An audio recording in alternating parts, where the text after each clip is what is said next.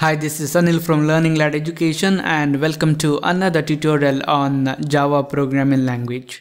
So in this tutorial, we're going to be learning about the constructors in Java. So here, just for the demonstration purpose, I have created a project called Constructors.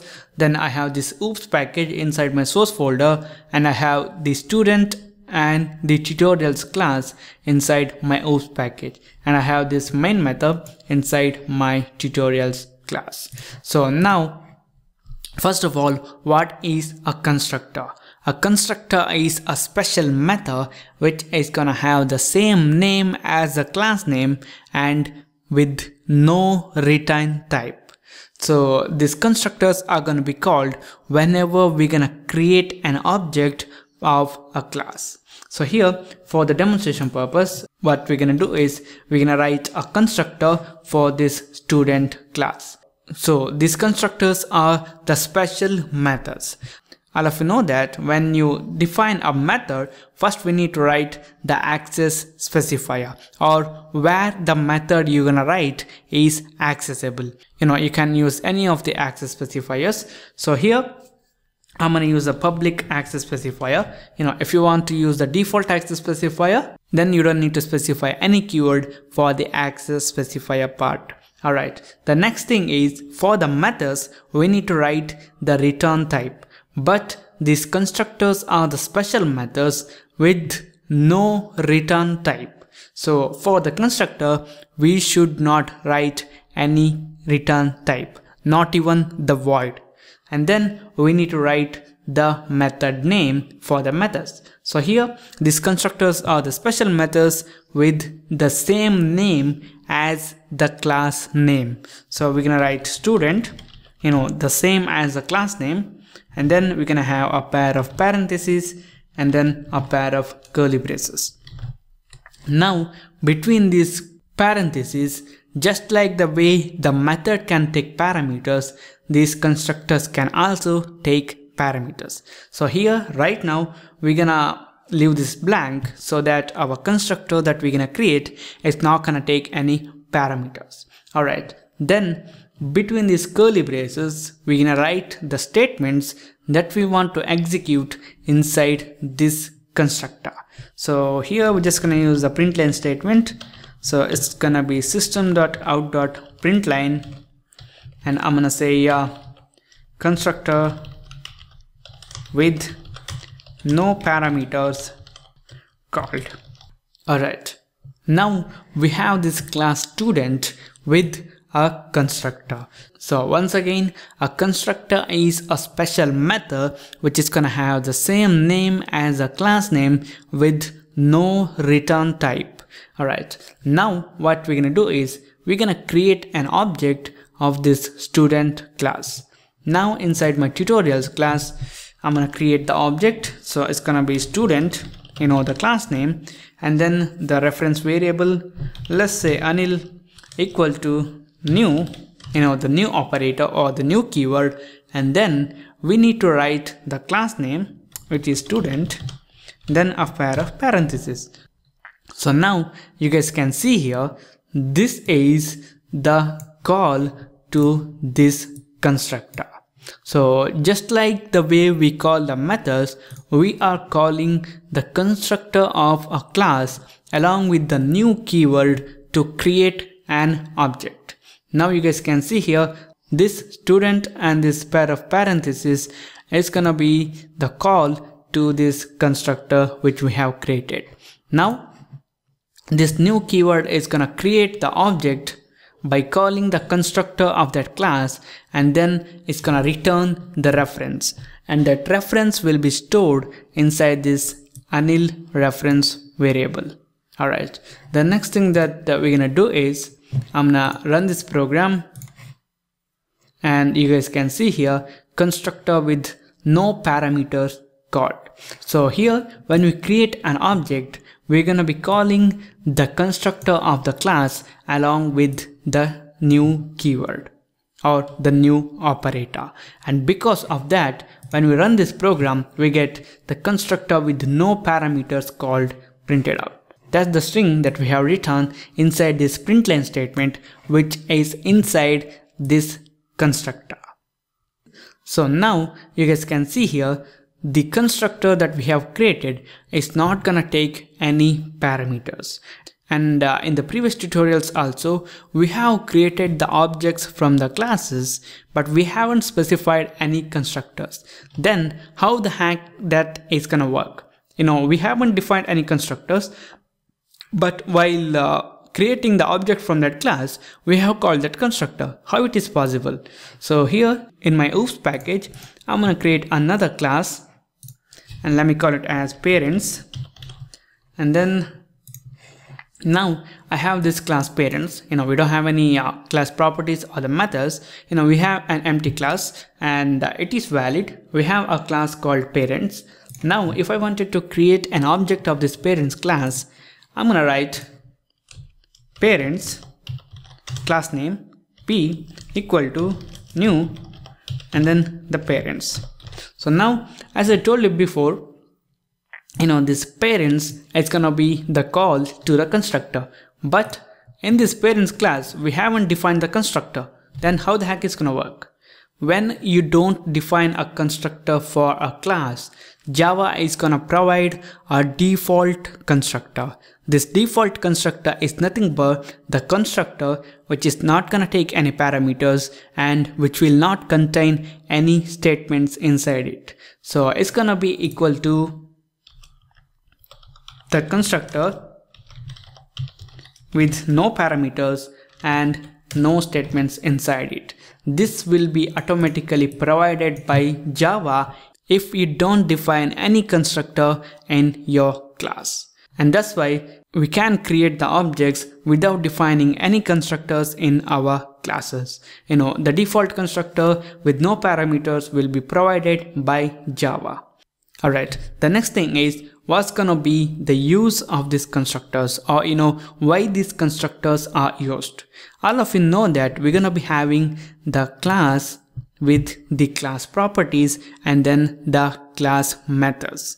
So what we can do is, by using these constructors, which will be called when we create an object from that class, we can initialize the class properties while creating the objects.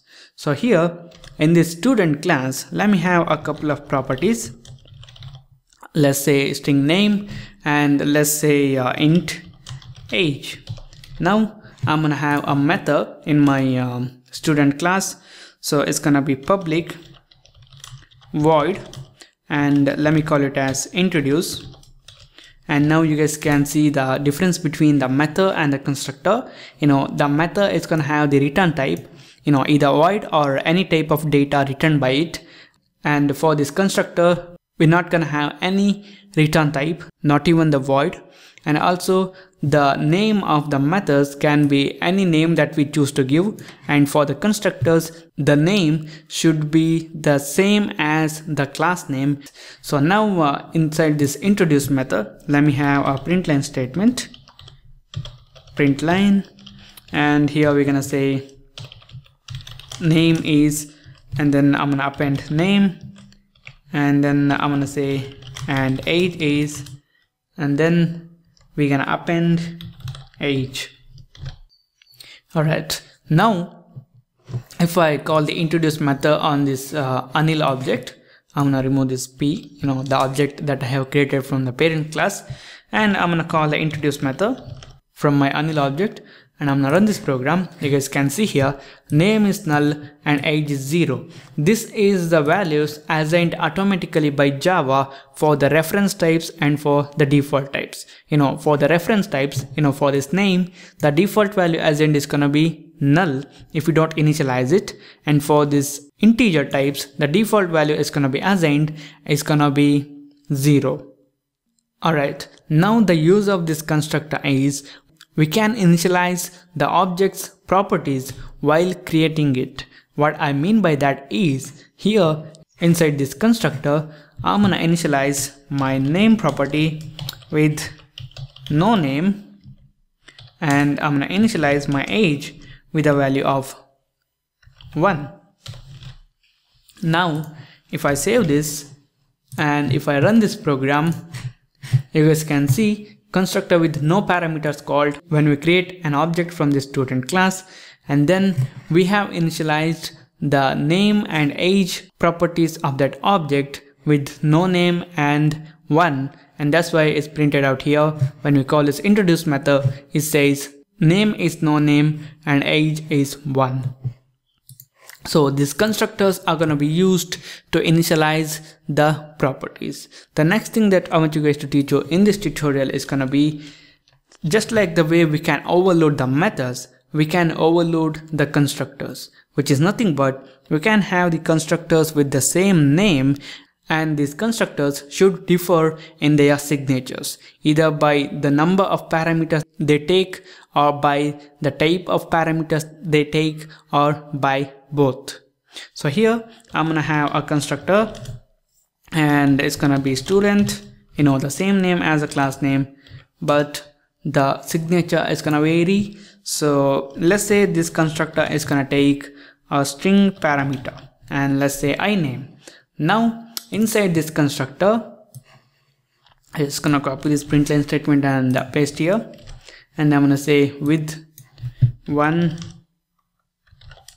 string parameter is called, and then I'm gonna initialize my name property with whatever the value I receive for this name property, and I'm gonna initialize this age variable with a value of 1, because I'm not gonna be receiving any value for this age. So now, while creating the object of the student class, I have two options. With this new keyword, either I can call this constructor which is gonna take no parameter at all, or I can call this constructor which is gonna take one string parameter. Now I have two options. So I'm gonna pass a string value, or I'm gonna call the constructor which is gonna take a string value, and then I'm gonna run this program. Now you guys can see constructor with one string parameter is called because of this argument, and then it says name is Anil and age is 1. So what happened here is we have called the constructor which is gonna take one string parameter, and that's why this string is printed out, constructor with one string parameter called. Then we have initialized the name property with whatever the value we receive for this iname. We have passed Anil to this constructor, and thus Anil will be stored in this iname, and that will be assigned to this name property. And then this age, we have initialized that to 1, and that's why the name property of this Anil object is going to contain Anil, and age is going to contain 1. And when we call the introduce method, it just printed out those values. Now, just like the way we have this constructor which is gonna take string parameter, we have another constructor which is gonna take an integer value as a parameter. So let me define that one. So it's gonna be student, and let's say it's gonna take an integer value. Let me call it as age, and I'm just gonna copy these statements, and I'm gonna paste it here, and I'm gonna say one integer parameter.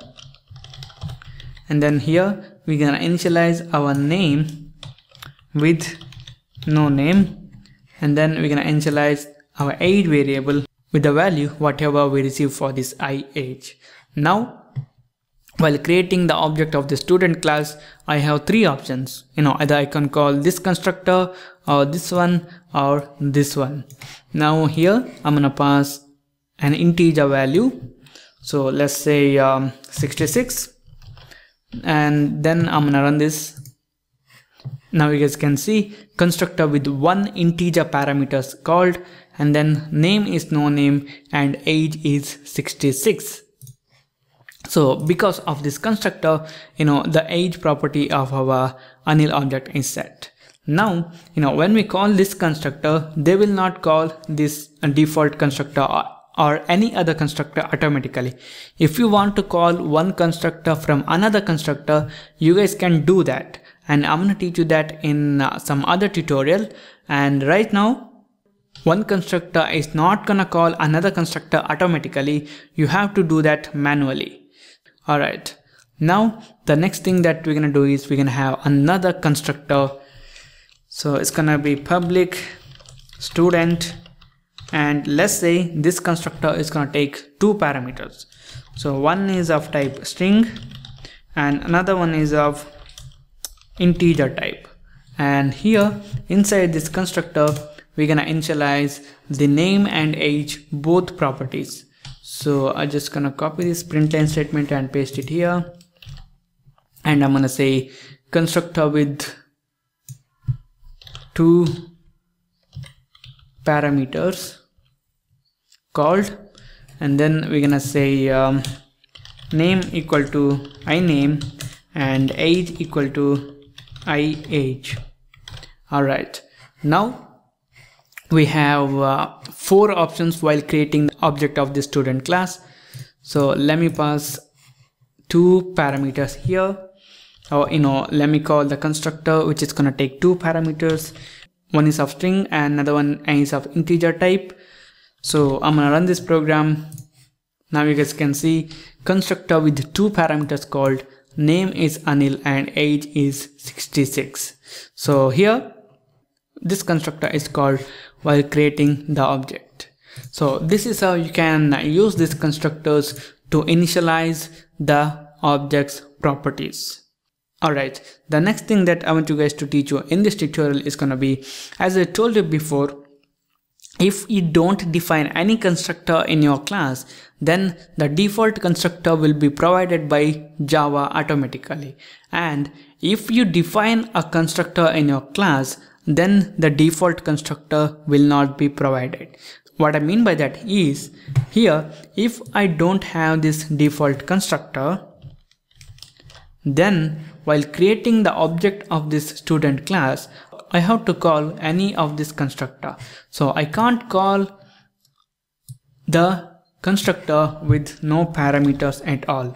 This constructor is not defined here. Since we have defined some constructors in our class, Java is not going to provide the default constructor. And that's why if I try to create an object by calling the default constructor, it's not going to work. If you don't define any constructors, then the default constructor will be provided automatically. Alright. If you have defined the constructors in your class, then if you want to create an object by calling the default constructor, then you have to manually define that. This is it. This is about the constructors in Java programming language. So a constructor is a special method with the same name as the class name and with no return type. These constructors are going to be called whenever we're going to be creating an object of that class. And along with the new keyword, we're going to be calling the constructor of the class. These constructors are normally used to initialize the object's properties, and you can overload the constructors just like the way you overload the methods. Alright, this is it guys. Thank you for watching, and don't forget to subscribe to my channel. If you guys think that you guys have learned something from this tutorial, and if you think that it's gonna help some other people, then please like this video and share it with your friends. And also you guys can get the source code of this tutorial in my website learninglad.com, and also you guys can follow me on Twitter at learninglad.edu, and also you guys can like my Facebook page at facebook.com/learninglad. And once again, thank you for watching, and I'll see you in the next tutorial.